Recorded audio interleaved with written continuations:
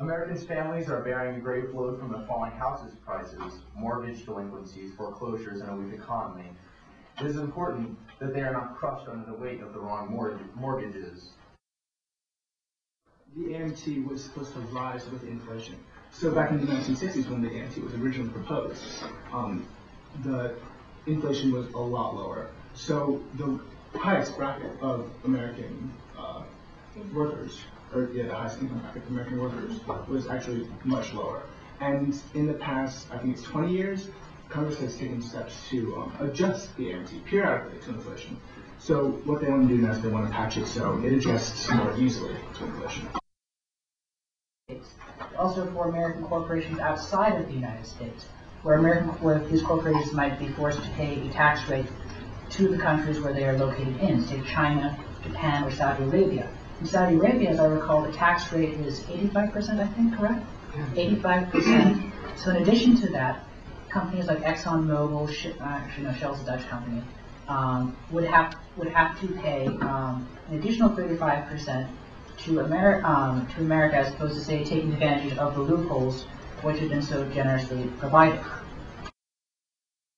Since 1981, standard Republican fiscal policy has been increasing the gross federal debt to GDP by nearly 2% per year.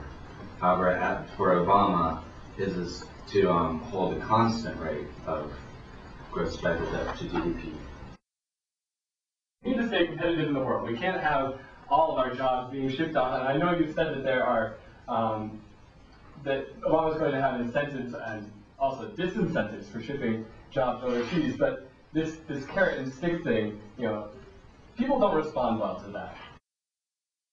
If you actually look at the taxes that big corporations pay, it can vary from anywhere to an average tax rate to a very, very low tax rate globally. And so what Obama proposes doing is closing the loopholes that allow us to pay such low tax rates in reality when they look so high. And so what that would mean would be not allowing companies that keep their money out of the country, although they're based in the country, the companies that keep that money out of the country and therefore keep it untaxed, have that money be taxable, and then have that paid for companies in the country having much lower tax rates